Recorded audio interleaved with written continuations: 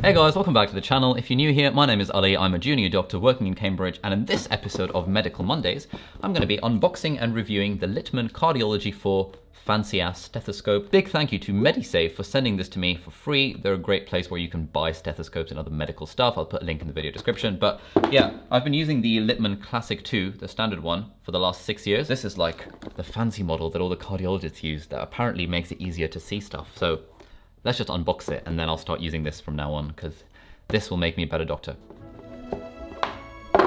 Oh, look at that. It's so fat compared to this one. Supposedly, the more fat the stethoscope is, the easier the sound travels through it. Something to do with physics. Look how shiny this chrome thing is. That's really cool. Okay, wonderful. What else is in the box? It comes with, what is this? This is some kind of pen. Oh, it's a torch. It's a pen that's a torch as well, with Medisave branding on it. Thanks guys for sending this to me for free again. Very kind of you. If we had an anamorphic lens, this would look like a really cool flare right now. And there is a manual that teaches you how to use the stethoscope. All right, time to see how this thing actually works. Oh, also, they sent me this carry case for it. The Cardiology Stethoscope case. Oh, it's quite nice. Look at that. I suppose this somehow fits in here. Okay, yeah, I can get on board with that. Fits nicely in there. Actually, not a bad carry case. To be honest, I probably won't use the carry case because I'm just going to chuck it in my bag, but it's nice to have anyway. Thank you, Medisave, for sending me that one too. Right, let's try this on and see if it's any good. So I'm going to listen in the aortic region first. Good. Heart sounds 1 and 2 present, no added sounds, no murmurs. This is a good sign.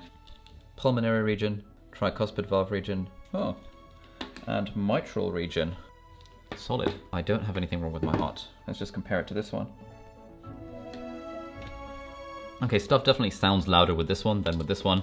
And I think that'll be quite handy because often I don't really trust my ears when I hear stuff with the stethoscope. And I have to kind of sit there for ages being like, is that really what I heard? Is that really what I heard? But I think this will make it easier to hear stuff. Let's listen to breath sounds now. So,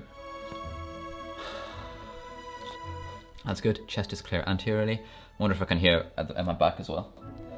Okay, that sounds nice and healthy. And let's compare it to this one, the Classic II. Yeah, stuff definitely sounds louder with the Cardiology IV than the Classic II, but I suppose that's exactly what you would expect. Like, this is an expensive cardiology stethoscope for cardiology consultants. This is the standard stethoscope that all medical students and junior doctors use. That's pretty much it. I'm not really sure what else goes into the review of a stethoscope. I mean, this one is a bit fatter. It comes in nice colors. You can customize the finish on the bell bit of it. I went for the shiny finish because I thought it looked cool. They've also got this in matte black, which could have been quite cool as well. It's very slightly heavier. Yeah, it's a little bit heavier. Actually, it's quite a lot heavier than this one. I imagine that this would hurt your shoulders after a while of use if you're not used to it. But I guess it then makes your shoulders a bit more hench, which is always good. But yeah, I don't know what else to say. Should you upgrade from the Classic II to the Cardiology IV? Probably not.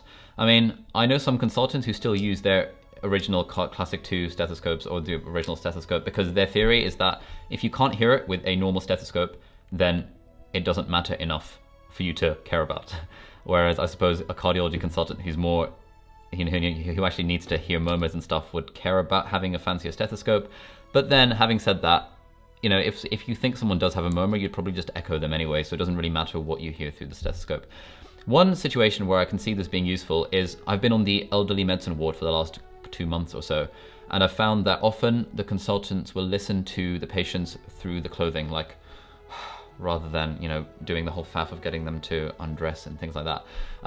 I think for cases where patients have difficulty in sitting forward, difficulty in like undressing themselves, it can save you quite a bit of time when you just kind of listen through the clothes and you can say, yep, the chest sounds clear, for a patient who you know to be fit for discharge anyway. So I suppose in those contexts, it'll be useful to have this thing that lets you hear stuff more loudly because then you can listen through clothing rather than having to undress the patient. But apart from that, I don't really see many huge benefits of upgrading. But hey, at least I have this one now. Thank you, Medisave, again for sending this over my way. Will it make me a better doctor?